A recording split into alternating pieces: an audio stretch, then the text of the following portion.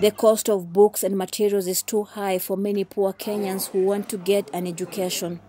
Books for the school year can cost more than $100, more than many can afford to pay. To help, Longhorn Publishers in Kenya created an online platform called LoHo Learning.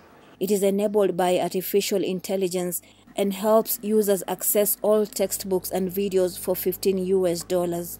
So the first product that we came up with was e-books, because books make one of the core elements of learning within the education curriculum.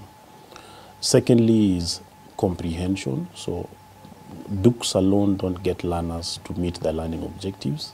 You also need technology to help ensuring that there is understanding within classroom. The LoHo Learning platform is available both online and offline to help those who have no or limited access to internet.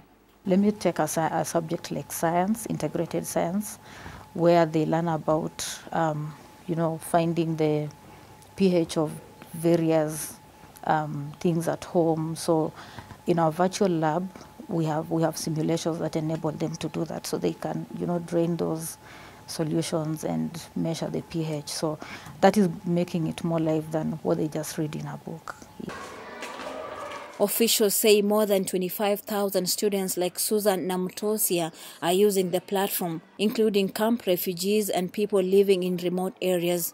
Reading online is easy to understand simply because the notes are specifically arranged and you can get them easily. But reading the textbook, you can waste a lot of time by searching for the notes.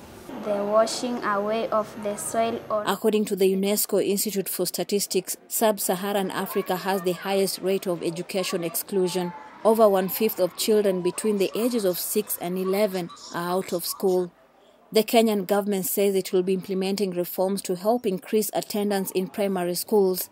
Innovators like Onganga say artificial intelligence can change traditional learning and reduce the equity gap in education. Victoria Amunga, VOA News, Nairobi.